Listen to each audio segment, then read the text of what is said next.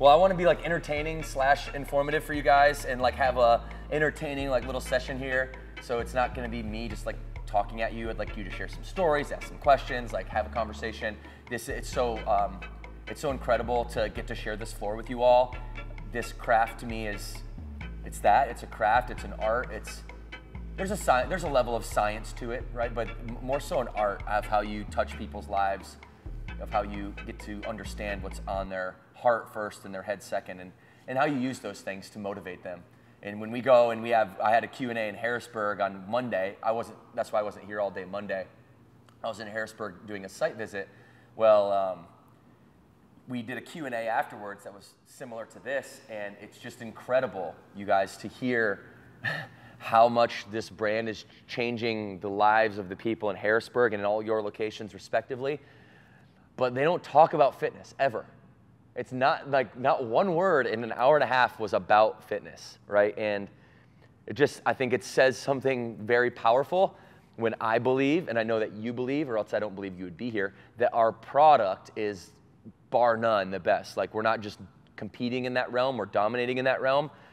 It's not my opinion anymore. I was out in Salt Lake City. We're shutting down all the F-45s next to us. Not that that was our goal. I'm not into that game. But we were just doing our thing, and we were providing value the Burn Bootcamp way, and members just started flocking to us in those areas. And even when members come from other different gyms and they come to us, it's like, man, I'm in better shape in 30 days than I was in like 6 months, 2 years, 3 years, that's somewhere else. And it's just a testament to your hard work, right? And the hard work that, I get it. I'll take credit for like the origination of it and setting forth that standard and that work ethic. I've trained over 15,000 camps. I did 42 a week for the first, 6 years, and then transitioned from like 25 down to 10 down to 0 over the next. So I was training 8 years and probably averaged 30 camps a week for those 8 years, and it was the hardest thing ever for me to step back and to, I'd say give up, but that's what it felt like, is like give up my members to Matt Morris, some guy named Matt, I don't know this guy, right? But that's when I stepped back full time. It took me hiring my best friend from childhood, who I've known since we were this big. It took that level of trust in order for me to hand my baby off to somebody else, and by doing that, it really opened up possibilities for me. And hopefully you see that trend or that trajectory, and I know some of you have been around for a very long time, and hopefully you see that and you get to see an example of how you can create not only impact, right? But my goal was to create this brand for trainers so that we could wear one jersey, have one philosophy, not have to bounce around to every boutique or personal training shop or box gym or go do freaking yoga at the Ritz-Carlton to make our ends meet, because when I came into the industry in 2012, that's what everybody was doing. Like, this whole ideology of being able to make money as a trainer wasn't really that impressive to a lot of folks, right? Who felt that way before in their past careers? Anybody of that old? Yeah. And we would just kind of bounce around, and much time is wasted in between different methodologies, and like now you're conflicted because you have all these different methodologies that you have to uphold because you're an employee of these different brands, and it just was not a very good environment for people who felt like we do about the craft of training. And so what we wanted to do is create something different, create an environment where we could challenge ourselves, where that void, was there anybody, let me ask this question this way, was there anybody that wasn't part of a team culture, a sports, chess club, anything, like debate, was there anybody that wasn't a part of a team growing up, high school, college? Yeah, usually, okay, no, that's good. I'm sure you were a part of something. Were you ever a dancer? Did you do anything with the team? If you think back? Okay, perfect. Did you feel a part of the team? Did you have camaraderie? Were those people around you? Yeah, so you've got some glimpse of that. And for those, if we've gotten really deep into that, like I played professional sports. I was so deep into it to where when I left professional sports, my hole in my heart was like this big around. And I'm not a depressive person, but that's the closest I've ever been. And I was just very anxious, uncertain of the future, and I hated those feelings. But I love this craft.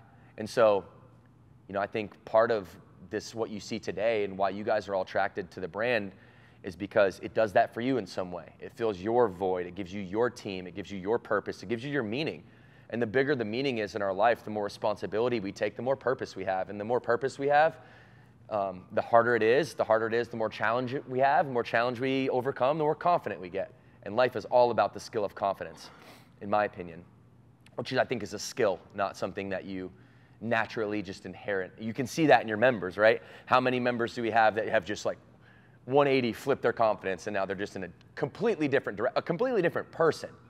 They've learned the skill of acquiring confidence. And so that's what I want to talk about. I want to hear maybe some of your stories. You guys can ask questions. I want to really continue to hear what's on your head and your heart about how do we get better as a brand, if there's suggestions that you have. And yeah, let's just have like an open conversation.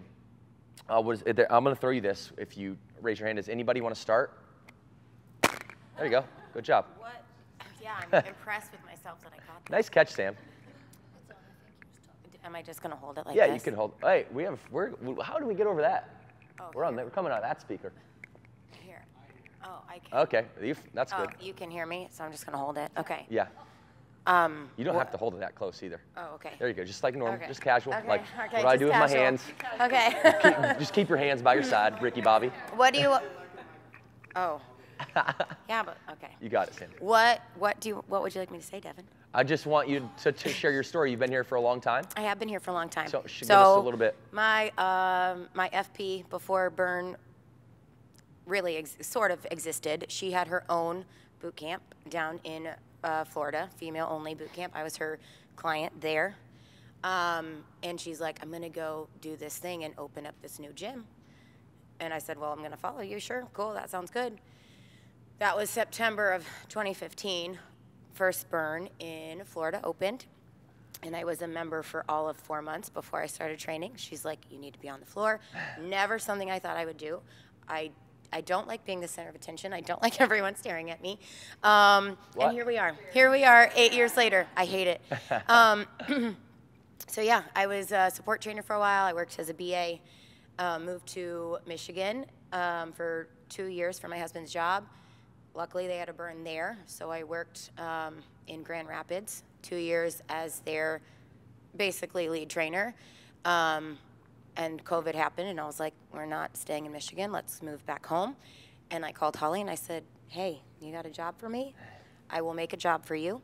And it worked out, and here I am, lead trainer after 3 years. So Holly, I worked at Lifestyle Family Fitness. That was my first training job, and I was one-on-one trainer. And I heard about this amazingly talented, super fit blonde girl from across the way. She was from Vanderbilt and 41, and I was like from Golden Gate and Livingston. Those are like two main intersections. She was at the other Lifestyle Family Fitness, and her name was Holly Boot. Like, how unfair is that? She had built in her name. I was like, that's a stage name, you liar. She's like, nope, it's Holly Boot. And it's like, Holly Boot Camp. That is just like an incredible name. And so she was doing Holly's, what was it called at the time? Beachbody with Holly. Mm-hmm. And she was doing it inside of a Lifestyle Family Fitness. And so Holly gave me the first original idea to do a business within a business. And then I created this same thing that she was doing, only in my gym, called Lightning 900. And if you guys have heard any of my story before, you know that's like the first rendition of Burn. Well, Holly and I became very good friends. Like, it was a fun, friendly competition, right? I still wanted to kick her ass, and she wanted to kick my ass. Don't get me wrong, we're very competitive. But we were conspiring together, right? And we really, Holly and I, are I would say, the nucleus of what training is today at Burn Boot Camp. And then Morgan got a promotion up to Charlotte for Kellogg's at the time, and that was Sugar Mama, and she had supported me my whole life, so I'm going. You know, there's not a question. I was doing well too, and so I was leaving, and I was like, Holly, you know, I'm gonna go start my own gym, and if it takes off like I think it's going to, like, let's do something together still, because we were already talking about doing something together in Naples at the time if I were to stay.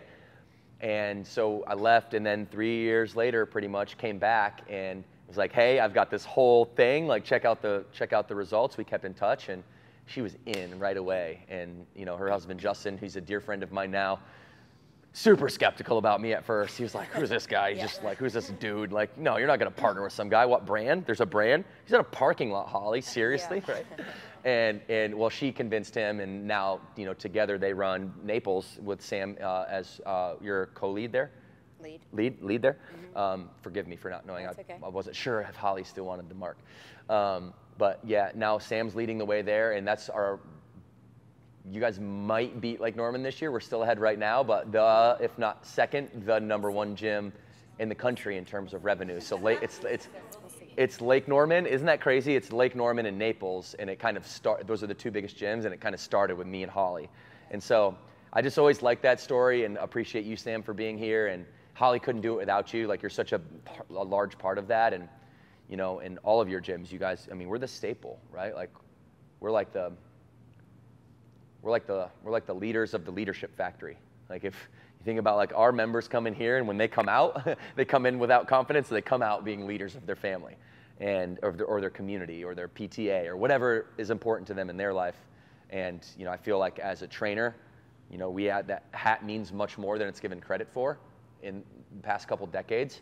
And, you know, people like Holly, Sam, you all, we set out to change that. So thanks for sharing your story and letting me elaborate on it. Yep. Anybody else want to share?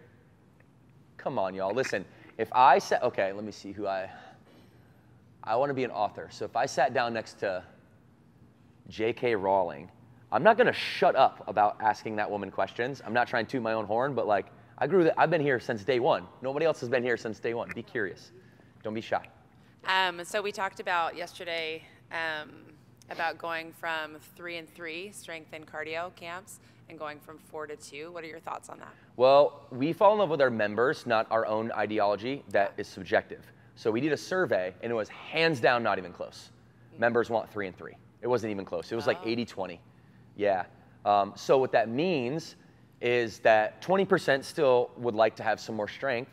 So what that means is that we should probably get with our members on a more personal level and really get to know who are the ones that need more strength, right? Because today, what was the protocol this morning? Metcon. Today, my shoulders got hypertrophy because they put 35-pound weights in my hands, and I was doing those little jump presses. I wasn't barely jumping, but I was doing these presses kind of stagnant, and I was fatigued here. I wasn't doing more than 15 reps.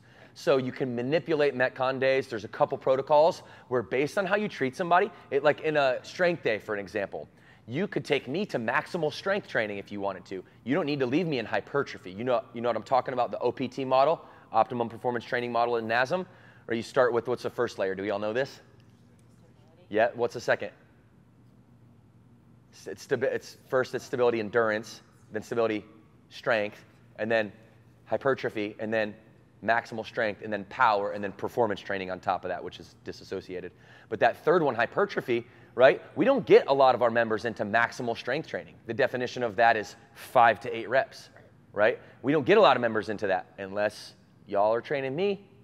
And I'm like, my goal is I want to maintain size and I want to get shredded. I want to maintain size and get shredded. So you have to get me into that maximal strength training area, right? You have to in order for me to adapt. So 4 and 2, 3 and 3, at face value, will stay 3 and 3. Mm-hmm. But when it comes to you modifying members up and down off the baseline, this is where you get that creativity. I think about it a lot like Starbucks menu. You walk into any Starbucks, they got a menu, right? And like, who actually orders something off the menu? Raise your hand if you actually order something off the menu. It's okay. Because I can't think of right? anything else. Yeah, you're the 20% that do the baseline of the workout, right? Who orders something that's like, they have to ask you again, like, what was that? What was that? Right? You guys are the complex OGs that have been here for 8 years that need to be asked again and again and again. And who's like pretty quick and dirty order, and it's simple, but it's also not on the menu. That's the rest of us. Yeah. And then some of us don't even drink coffee or anything at all, right? Right? Ignite, just that, right? But my analogy says that the actual Starbucks they put customer service in the limelight in a product-oriented business, which opened the floodgates to create community in a brick and mortar business model. That's what they did. They created community, right? By allowing their, what do they call them? No, yeah, baristas, yeah, and their patrons or guests. Yeah. They allow them to modify up and down off the baseline of their menu, right? And now they're well known for like every Starbucks has a hyper local feel to it. You know it's a big company, but when you walk in and because you bleed blue, you know, they pump blue spirulina into your iced coffee and it turns it this blue color, right? They've customized that for you, and that's really where the creativity of the business as a whole comes in, and the creativity is what makes the brand work. That's what makes it work, is that relationship in that case, although they're serving coffee and helping people, you know, get a few extra hours of work in or something, rather than transforming their life from the inside out. So there are differences, but what we get to do is just so much more powerful. And so you can be 4 and 2 on an individual one-on-one basis with your members, right? In a Metcon day, like I could have went probably here, front raise. I could have done shoulder. I could have put a pretty good hypertrophy-based shoulder workout together for you if you were like, Metcon, too many reps. I don't want too many reps. Yeah. You know, I don't want to be that athletic. I want to gain size. Mm-hmm. I could do that for you. Does that make sense? Totally. So I want to give you that creativity. Without that creativity, actually I don't want to give it to you. I have to give you that creativity. If I don't give it to you, you don't respect the brand and you don't bring your talents to this organization. You guys are the best of the best. You don't bring your talents here if you got to stare at a screen. There's a reason that you're not staring at screens every day, because you think that renders you useless as a person of pride in their craft. Yeah. And that's the way that I see it. So you can always expect that from me. We'll do the hard things. I'll fly to the regional trainings. If it's 10 people or 100, I don't care. And we'll sit down and we'll talk about how to get better. And if that one person out of the 14 left and went to another place the next day, well, great. We made them better that day. You know, and so that commitment to education and the commitment to people first and valuing them over the business, to me, is ultimately what attracts you guys. And maybe I'm just putting it into some language that might make sense to you if it hasn't been put that way, but that's the way that I think about it, and that's how important you all are to this brand. It thrives or dies on the back of your ability to be creative and have those one-on-one relationships with your members. That's good. Yeah, great question. And by the way, I'll continue to survey.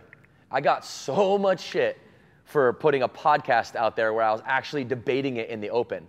But guess what? I don't care. Because you asked for transparency, I'm going to give it to you. Right. Mm-hmm. You can't ask for transparency and then say, hold back your words. You can't have your cake and eat it too. That's not how the world works. So I'll put a survey out there. I'll talk about it. I never said we were going to. I said I'm neutral, and I did that. I said I'm neutral. I'm right in the middle. I fall in love with what the members want, and that's how we should move and shake, right? As all of us as trainers, remove our egos out of it, because it's not about what we want. It's not about what music we like to play. It's not about what level of the 5 in the OPT model that we want to be at or we want to train at. It's about what they want and how can we add and serve their lives. And if we remember that, there's a level of humility that comes with that, and then we never have to feel like we're trying to be right. Like all of us collectively can do right. Yeah, thank you. That's a great question.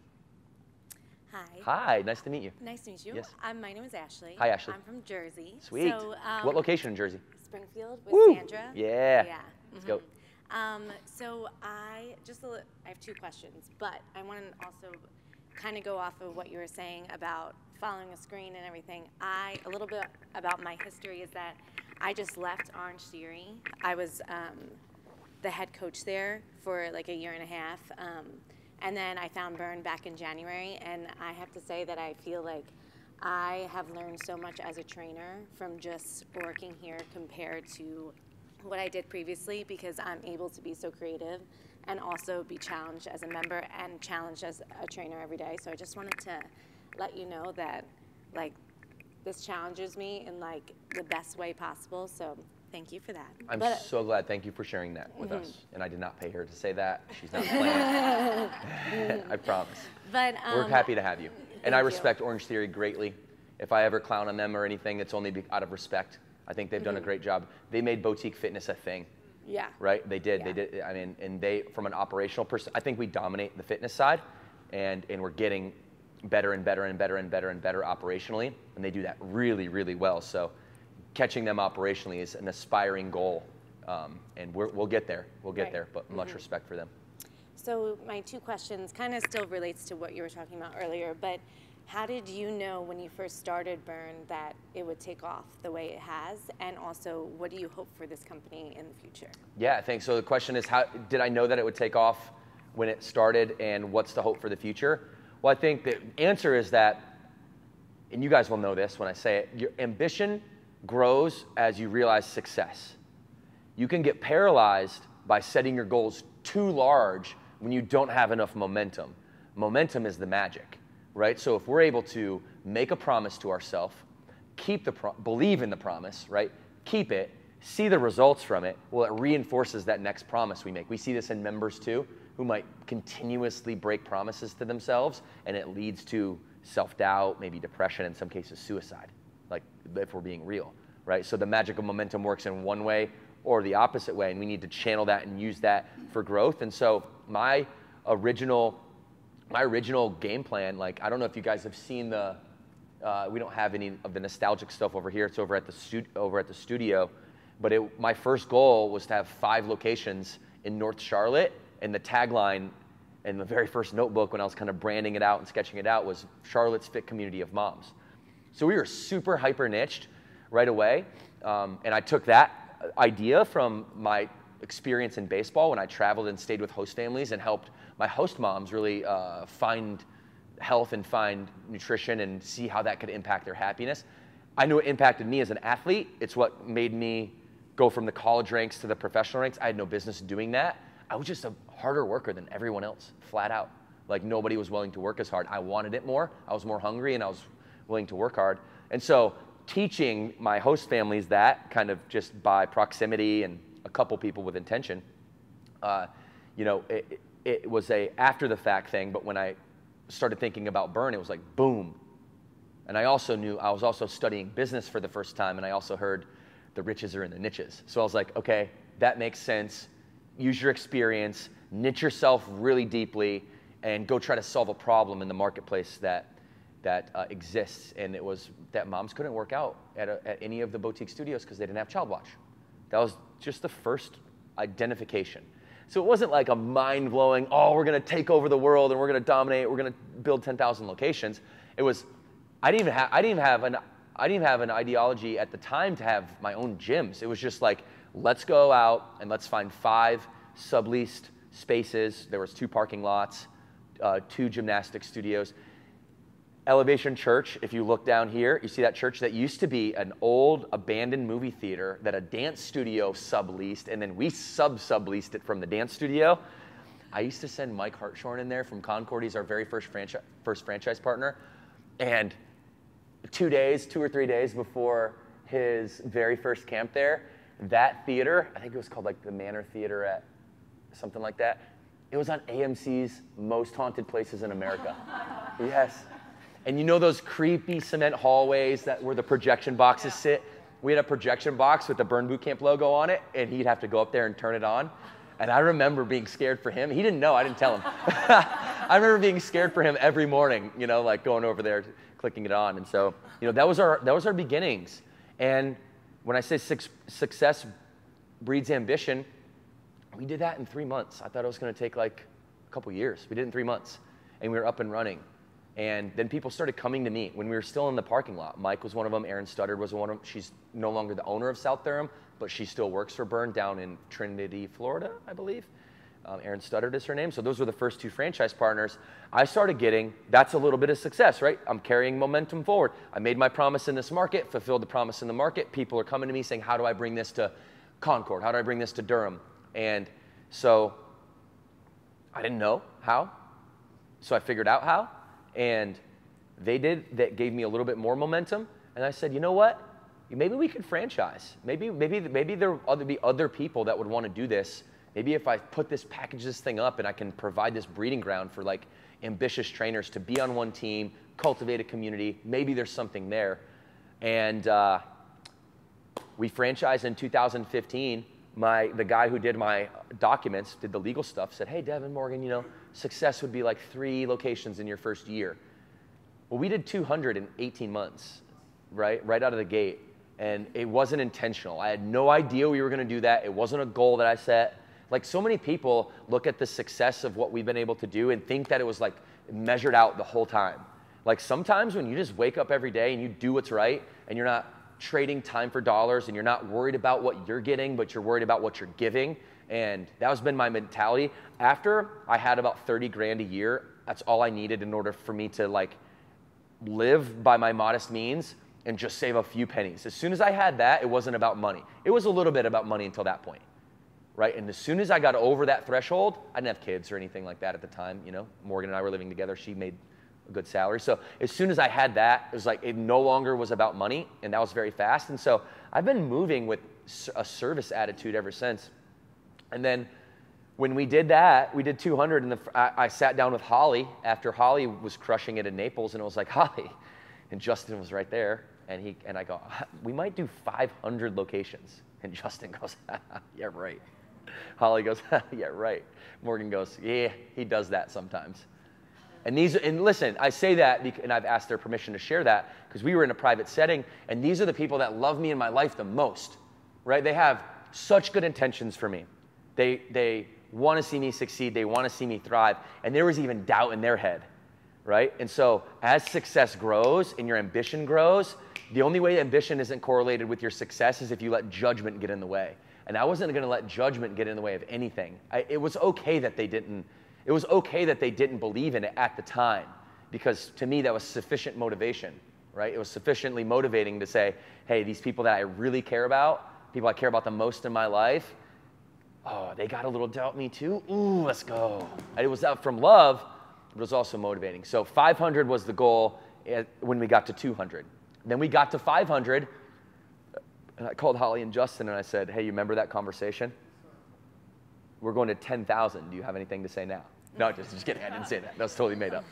No, but Holly called me and Holly said, hey, man, like, I'm ride or die with you. You already knew that, but like, congratulations. Like, I'll believe anything you say now. Like, I know you're going to just go do it if you, and I said, no, we did it.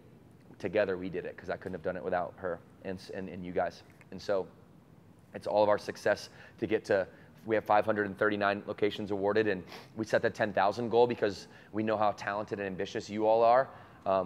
There's trainer on trainer on trainer who've gone from this seat right now to manager to franchise partner, back to trainer. Like, there's just a big career path here if you want to take it. And my goal now is to dream big enough so that there's other people who have really high ambition, like that top 1% ambition, that can fit their dreams inside of ours. Because if I say, hey guys, we're going to 1,000 units in the country and we're already at 539, it limits the perspective of what people could accomplish in this brand immediately. It caps them, right? And so will we get to 10,000 locations, you guys? I mean, I'm an optimist, but I'm also a realist. I don't know. There's probably a very small chance. I would give us like a 10% chance of doing that. If we do, when we do the right things all the way along, it will happen. But we've got to do it the right way, with no major missteps, with God being on our side, with other countries grabbing on to the same thing we've grabbed on here and really embracing us. So I don't know, but what I do know is when we continue to wake up and serve like we were in the parking lot every day in 2012, and we just keep that same attitude, we don't get fancy on success, we don't get bougie when we start making money, we don't get a $100,000 salary because I'm overseeing a couple gyms, 3 gyms, 2 gyms that have 500 plus members. Now I'm overseeing 20 trainers, and we get fancy on that and go buy the Gucci bag right away. It's like, if we can keep the culture of humbleness, of pride in results, right? Pride in results, but also humility as our North Star, then I think we can do it. But it's going to take, it's bigger than me at this point, and it's going to take me saying the same things over and over and over and over and over and over to different people and new people, and that's all I know how to do at this point. So that's a very long-winded answer to your question, but I thought I'd give you guys just a little history so you can hear about the beginnings of Burn Boot Camp, and hopefully as I'm talking, you're paralleling your life And you hopefully don't need so much permission to like wake up every day and live a life of urgency with your day-to-day steps and servantship and servanthood, but also patience in the long run, because we want everything, but we can't have everything, especially right now when we want it. So that's that game. It's the patience and urgency game, playing both sides of that and using momentum to capitalize on it. We use small wins, right? In focus meetings, that's the exact same thing we're doing for members, just in the health context. Thanks, Ashley. Did you ask another one, or did I cover both? That covered both. Okay. Yeah. That's awesome. Thank you for asking. Thank you. Oh, Ooh, a little sore, a little tight. yeah. Get it. All right. Hello. Testing. Got me? All right. So coming from an FP standpoint, I don't have a gym location open yet. I'm opening one hopefully by the end of August. So I guess my question is, coming from a trainer standpoint too, what are the top 3 expectations you should have to get the best trainers into your gym? So the question is, what's the best practices to onboard talent? First off, it's your standard. You have to have a standard, and you have to know what you're looking for and have to be willing to say no lots of times. Because to isolate the 1%, you're going to get 1 out of 100 that truly can move the needle, that could sit in the room with you guys and in which you would be proud of. The biggest mistake I've seen franchise partners make when hiring trainers is that they get too urgent and make a rush with somebody that they very well know does not share the core values. And it's like, oh, spot to fill, gotta do it, right? When in reality, what that does is undermines the standard and everybody around you, right? Because if you bring somebody on that doesn't belong, they stand out like a purple cow. And then if that purple cow happens to also be toxic and you don't do something about it, now you're the one that's toxic as the leader, because you're a mirror reflection of the people that you hire. And so this happened to me. I'll give you a non-contextual, no names or anything. But this was years ago, right? So this isn't like anything now at HQ. This was like when we were first starting. I had a marketing person that was in the lead, and they were all good to me. Everything was all good to me all the time. And then everything was all bad downward, right? She was pushing down a lot of blame and guilt and shame and doubt to her team. And it took me a long time to recognize it, and I didn't until they started coming up to me. And they were like, had a meeting. It was like 3 of them at the time, or 4 maybe. They had a meeting. They were on the brink of all walking out together because I didn't recognize that there was a leader that I had put in place that was a mirror reflection of me. And I didn't realize at the time that I was actually taking on that person's personality and the eyes of the team. Because it was all good to them, right? They didn't know. So they came up to me and said, Devan, no, can't do this, blah, blah, blah, getting ready to walk out. I'm like, wow, okay, thanks for telling me. Guess what I did? Right away, right? And I actually didn't have to, because I just made an address and I just said, hey, I've observed this and I've observed this. People have said this, this, and this, and I wanted to give you the benefit of the doubt. Is this true? And then there was a storm out, and that was game over. So you don't get in that position. That's number 1. Have your standard, hold the line, don't box on the ropes. You know what happens when you box on the ropes? You get beat up. Box in the middle of the ring as the franchise partner and as training managers, right? And if you are just getting open or you're a lead trainer and you want to manage people, well, then do the job before you actually get the job. That's the best way to advance yourself. Walk it, talk it, breathe it before you actually get offered it. Excuse me.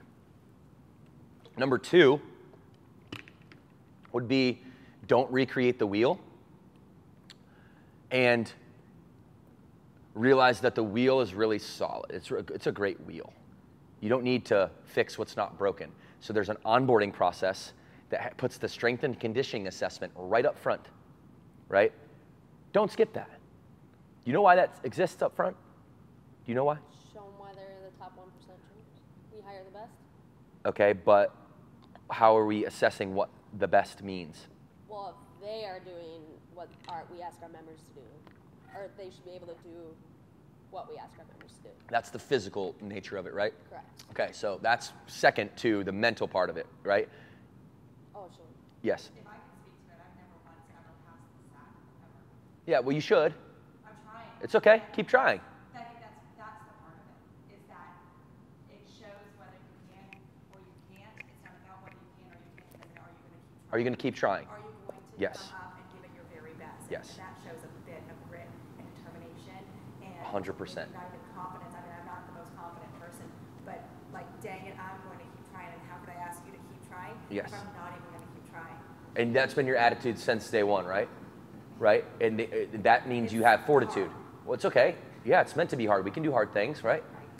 It's meant to be hard. To know that, like, dang it, you're not there. It's okay. But you're going to keep trying. Yeah, you know? as long as you're trying. And that's what it's all That's about, what I look for. right? And I'll be honest with you, right? Like, if you're going to train on my team, you've got to pass it beforehand, before you get on the floor, right? And listen, I don't want you to feel like I'm saying this to like isolate you or anything, because there's lots of trainers that haven't passed the SAC yet in our organization, but they're trying to pass it and they've committed to it and they're actually attempting it on a regular basis. And a lot of times we do get into places as business owners when the stars just don't align and you've got camps to cover and we've got to onboard somebody and you have somebody with the head and the heart and they just need a little bit of time, right? And I'll give grace in those periods. But my team now follows the exact cadence of it, right? Because we have so many people that want to work for our gyms. That's the reason why I put the SAC up front, non-negotiable, is because if you got the attitude of, hey, I'm going to be on that team no matter what, you're going to go pass it. If you have the attitude of, you're making me do a physical test, like who does that? Like, what's it about, physical nature? Like what? I'm not, like if you have that attitude, you're projecting forward a lot of resistance to other things. You know what I mean? So there's reasons behind the onboarding process. There's a reason why we missed this one in Salt Lake. I was just out in Salt Lake. Listen, no one's ever going to be perfect. Like Michael Jordan didn't make 100% of his free throws, right? But he practiced like he wanted to make 100%. So the idea is you want to practice hard, make 100%, but are we actually going to perform at 100% all the time, you guys? No. Right? So I'm very transparent and vulnerable. I've got a gym out in Utah, and we had a trainer who's so loyal, right? Willing to pick up any camps of the week, wants to be part of the team so bad. And we had an urgent need. We had somebody leave, and then we tried to fill that need really quick, and we bypassed all of the stuff, basically, right? I think she actually did do the SAC, but all the other stuff, like shadowing 3 times with your lead trainer on the floor with you in lead 2 before you're able to graduate to the mic on your own, that was very important. And we didn't go through those reps there. And what happened is I showed up, HQ team showed up, which brought a bunch of people. She's got 60, 70, 80 people on a pretty small floor, and she's just overwhelmed with it. Right? And it didn't set her up for success. Now she felt like a failure in that specific camp because we hadn't set her up for success and showed her what it's like to, train that many people or have the proper onboarding. And so that's number 2. Is the steps are there for a reason. There's almost 11 years now of those being baked and thousands, if not hundreds of thousands of inputs and different ideologies that have gone into shaping it, so don't just look at the piece of paper and take it. Look at that piece of paper and then imagine it has 10,000 pieces of paper behind it that are all renditions all the way up to get to the one that you're at now. And then you follow that, it's all there for a reason. And then my third thing would be have your trainer meeting every single week religiously. Do not stop it ever. Impossible. Like, show must go on, and set your team up for success. Set your team up for success. Has anybody ever felt like they haven't been set up for success here in a way? Anybody not having trainer meetings? Okay. We're just about to start. Okay. But I think 100% we're low trainers in Beaverton. Yeah. And I think part of it is a standard. I feel like I have a pretty high standard in Beaverton in terms of holy. Nice catch, Chels. You got My it. hands don't work very well. My feet work great. just in Beaverton in terms of who I hire and who I won't hire. And as a lead trainer right now, I'm responsible for that. So I think that's partially me. But I think too, my members mean so much to me, and the value of our gym and the value they're getting from every camp every day matters so much that I don't want to have to hire and fire and train and hire and fire. I'd rather train the best. But what was I even going off of? Well, you're talking about just like how, you know, the process is not like, you're a good example because Beaverton's growing like crazy. But we only have 3 trainers right now, and one of them is part-time. And even so that you're growing, despite not having the processes fully dialed in. So trainer meetings. Yes. Right. So that was my biggest thing, is that I need my trainers to be on board of where their standard is. They're great, but I need them to be great, and I need it to be consistent. And if somebody comes in and sees us as a whole team, not just me, that will elevate even their training process and their onboarding process, and doing even what Luke said of like, do all the steps from A to Z, and if you miss one, do it again. That I think I'm like, why have we not? Because we do the onboarding process, but not to that extent to where they shouldn't have the mic on until they can get through all of that without messing up. Make people earn it. Isn't it so much sweeter to do, like, to have the mic on your face when you've earned it? Yeah. Or like, you know, to get the trophy when you've actually earned it? Yeah. You know, I'm trying to teach my kids every sporting event they're in, they're giving them a trophy at the end of the season, and I'm like, Dance is the best. they just get one for being there. No, not dance. In dance, yeah, my daughter's doing dance. It's like my girls are platinum, dancers. platinum, double platinum, triple platinum, platinum, quadruple platinum. Everyone's platinum? No. What? But then you get your overalls. Oh, yes, okay. So if you don't place in the overall, Yeah. like, well, why wasn't I up on stage getting like the banner? I'm like, because you didn't do get it. Yeah. You gotta Good. try harder next Good. time. She's like, This was my Not first everybody gets a my first trophy, dance sorry. dad season. you'll learn. It feels good. The platinum, double platinum. Yeah, that's I'm like, confusing. I'm sitting there, they're like, platinum, Yeah. double platinum, triple platinum, That's like you the- get a platinum. I'm like, No, that's like the everyone level. winning? That's confusing. Is everyone winning here? No. No. That's like what their dance score was. Got it. But in general, But right? to go off of that is don't miss Make 'em earn it. anything. What they've done is literally the blueprint to success. It's the only way you're gonna succeed in your gym at all. And if you try to manipulate it, you will see the repercussions of manipulating it. And I think a lot of my heart comes from story time. 5 years ago when I walked through Burns' doors in Beaverton, I was a single mom of 2 kids.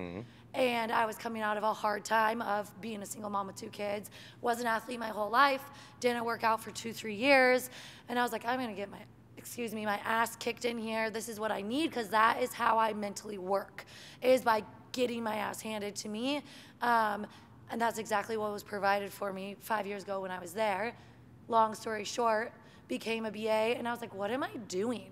Like, my passion is there, and to really change lives and change those people's lives and empower that person that walks through the door that says, I can't do this and I don't even know why I'm here, holding their hand and telling them, you can, and watch yourself do it, and we're gonna do it together. And then letting them see that and grow from that, and that's what will grow your gym. Is Susie, that was 250 pounds and walked in my door, she actually was like 232, and said, crying in the lobby, I don't know what I'm doing here, and I think I'm gonna leave.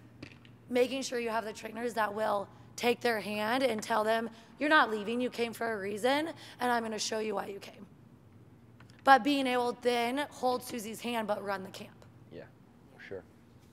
Can I speak a little bit to that real quick? So when these processes weren't, it's evolved over the last 8 years. You can be honest and say all the things you want to say. I'm not offended. I get it. We had to come up. I get it. It's evolved over the last 8 years, and as I was not given the training wasn't there, the onboarding process wasn't there when I was onboarded, and it is now. The last 2 trainers that I onboarded them together in December, so they've been training, what, 7 months, 6 months, something like that.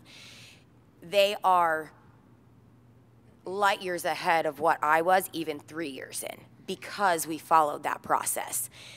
And that's what we were talking about earlier. Every single trainer in my gym is hard because of that onboarding process. Like, was I hard 3 years in? Probably not. Am I hard now? Yes. Yeah, I'm feeling that too. But those newer trainers that we have are just as hard, and people don't walk in and they're like, oh, it's Jordan, it's not Sam. They're like, crap, it's Jordan. I'm gonna get my ass kicked today, you know? So I just want to speak to that. Like, I can tell you firsthand that what is there is good. Yeah. So as you continue to grow and go into the business, especially as like a lead trainer, what is the most effective way to self-evaluate? Because my biggest thing is I don't want to get complacent, and you're continuing to train, you know, other trainers coming in, but then who's training you? How do you self-evaluate yourself to be the most effective trainer and not be in a place of, you know, complacency? Yeah, that's a great question. So how do you create a feedback, a cycle of feedback for yourself? I think the answer is to seek it. If you're seeking it and you go seek it from other people, trainers, members, BA, but here's the caveat. You actually have to want to know the answer, right? You actually have to be looking for the gap. We know the growth is in the gap, right? And you know that, or else you wouldn't ask the question. To me, actions, we all have heard this, actions are louder than words. So saying that I'm humble, saying that I want to get better, saying that I want feedback means like 2 cents. But actually doing it, seeking it, going after it. If you watch Hearn or Bees here train and I'm in camp, guys, there's like less than 13 seconds before camp's over and they're like, DK, can you do feedback loop with me? I'm hungry. Like relentlessly. And but I was always the same way with them. And so getting better is about using, I think about it this way, right? You should probably, it's the two and many model. So in my life, the only reason I've been able to grow is because of I look at everyone as my mentor. There's 2 people, and the combination of 2 people that do really ambitious things in whatever realm of the world that you want to do ambitious things. Pick out 2 people, right? And then yourself is the 3rd one, and learn everything about them that you like and download that and mix it in with your personality. Okay, that's like 80% of the battle. The other 20% is sharpening that sword. That means everyone else is your mentor. The many are your mentor. And if you're just asking, I mean, I've had mentors on flights that I'm sitting next to that I didn't want to talk to this person. Like I was just trying to keep AirPods in, get some work done. They strike up a conversation. They're super interesting. And then I start asking them questions and questions and questions. Like I met a guy at the airport the other day who I bumped out of first class because I changed my flight and I got a lot of points, so I bumped him out and they upgraded me. I was like, yes.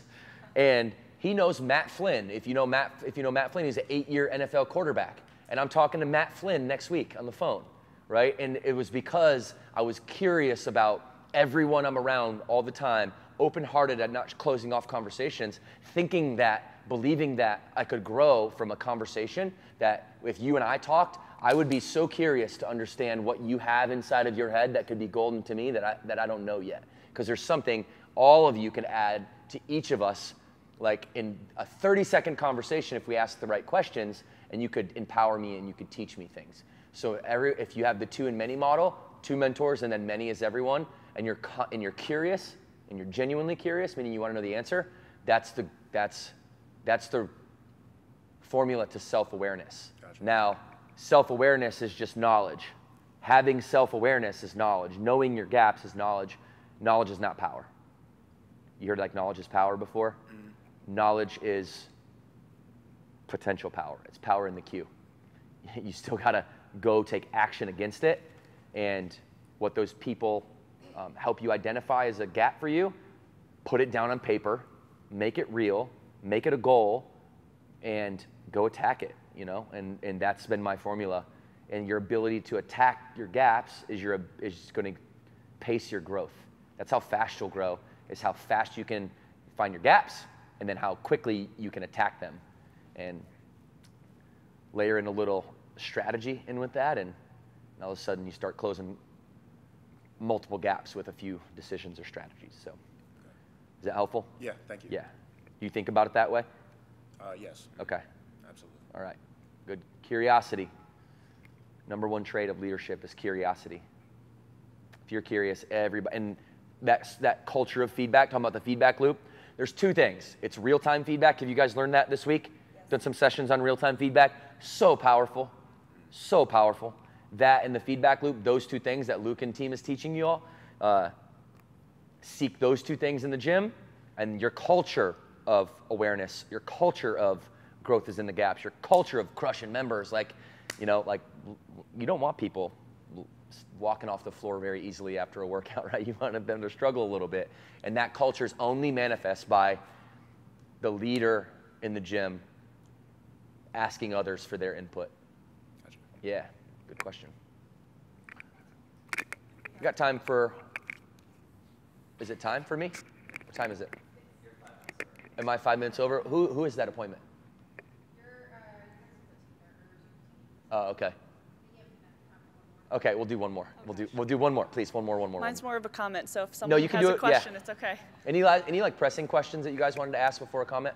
Yes, please. Well, Yeah, go ahead. I got. When feedback Leslie loop? tells me 5, that usually means like 7. Yeah. We're good. She knows. She builds it in. It's really 10, but it's 5, so we're good.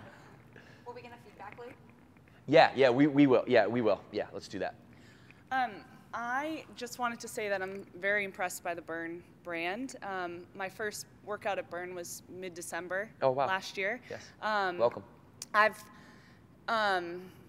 I worked and have been a group fitness instructor with Les Mills for 12 years. I worked for their Middle East office. You work for Thomas and JoJo, don't you? I do. Yeah. Yeah. They texted me. Oh, they told me, yes, I'm glad to meet you. Yes. Yes. But I'm just so impressed. The culture is just, and I don't know if you know much about Les Mills. I do. Not about the culture, but about the product. It's, you know, like a cult, because it's people love it and they live it and breathe it. And I can feel that with Burn, but I think it's even more impactful. And since I've been here, I actually made the choice to drop all my Les Mills classes, which was it was just like you mentioned with, you know, dropping your camps or leaving baseball. It's like, it's been part of my life for a long time. Mm-hmm. But Burn it's just like I can feel it. I can feel it, and it's the culture. Like as soon as you walk in the door, it's like something else. So I don't know. Yesterday, she's like, okay, I'm done with my Hey, that's action right did, there. yeah. Let's go. Welcome. So That's action. I love that. So Thank you for that's sharing. all. Thank you That's for all. sharing. So, and I also, second comment, you would be super successful if you found a franchise partner in Dubai. Like this would take off. I lived there for 5.5 years. It would be like, without a doubt. Yeah. I may or may not have had a meeting It is very with tempting, a Dubai development company this morning. Oh, Yeah. you did today? Her name is Venus, Brand Global. Yeah. All right. Listen, I'm the visionary. Listen, I'm the visionary though. I'm the visionary. My job is to set up the future. So I'm fully focused on your locations, unit level economics, getting all of our, we got to all get to 500 members. Like that, I'm not focused on getting bigger. I'm focused on getting better. And when we get better, we'll get bigger as a byproduct of that. And when we continue to think inside out, hyper local, thinking small to get big, that's the mentality. But I know that's going to work. And so I need to anticipate the future and make connections in that world now, so that the time when it comes, they're already going to know. Yeah. They're already going to know. So that's just ironic that you said that, for sure. I worked with gyms all over the Middle East and like was at the fitness expos and everything for so many years, and so it's like I know it would work. I know, like, ladies only. All right, I'm gonna ask Thomas and JoJo if you can come with me in 25 when I fly over there. It. I'll set you up. I know some like royal family connections. Let's go. Yeah. All right. Good. Yeah. Hopefully they didn't own Les Mills. Yeah. No. You're out. It's all good. Thank you for that. Yeah. It means a lot. Okay. Anybody else? All right, well, thank you guys for spending some time with me. I truly enjoy this time more than anything else. I have another session with FPs later, and between just being able to hang and talk shop, and hopefully you get a little bit of my heart for this. I never have a script coming in, but I always want to make sure that you feel my love for you, that you feel my love for the brand, And hopefully you, in between that, you see that our core values aren't just stickers on our computers, and that you see that we actually live by people first as the most important one. Pride and results is the second most important one. Authenticity and integrity are built into who we are, and who we are is much more important than what we do. And if you remember that, and who we're becoming is much more important than what we're getting, it's a good philosophy to have impact on. And so I appreciate all the blood, sweat, and tears that you put into this. I know you're up when the sun's not. I know some of you are in the gym till the sun goes down. And this lifestyle is one we choose, but it's also a hard thing. And you know, when we do the hard things, life gets easier. When we do the easy things, life gets hard, right? So just keep at it, keep going. There's one person in your community that every time we have doubt, every time we go inward, every time just think about that person, right? That one person that you know you've saved their life. I know each of you have had that scenario. I know because I've heard it from your members. They've come up to me and tell me, the gym, Sam, Ashley, McKenna, changed my life. Not only changed my life, but saved it. I've had multiple people pull up their sleeves and show me. There's one lady that had multiple scars here, and then right before the last one, instead of getting a scar, she got a burn boot camp tattoo. Instead of trying to do it again, she got a burn tattoo. Most powerful thing I've ever seen. I was weeping, you know, and these are real stories. There's no hyperbole. I'm not blowing smoke. There's people listening to this that are gonna be like, yeah, that was me.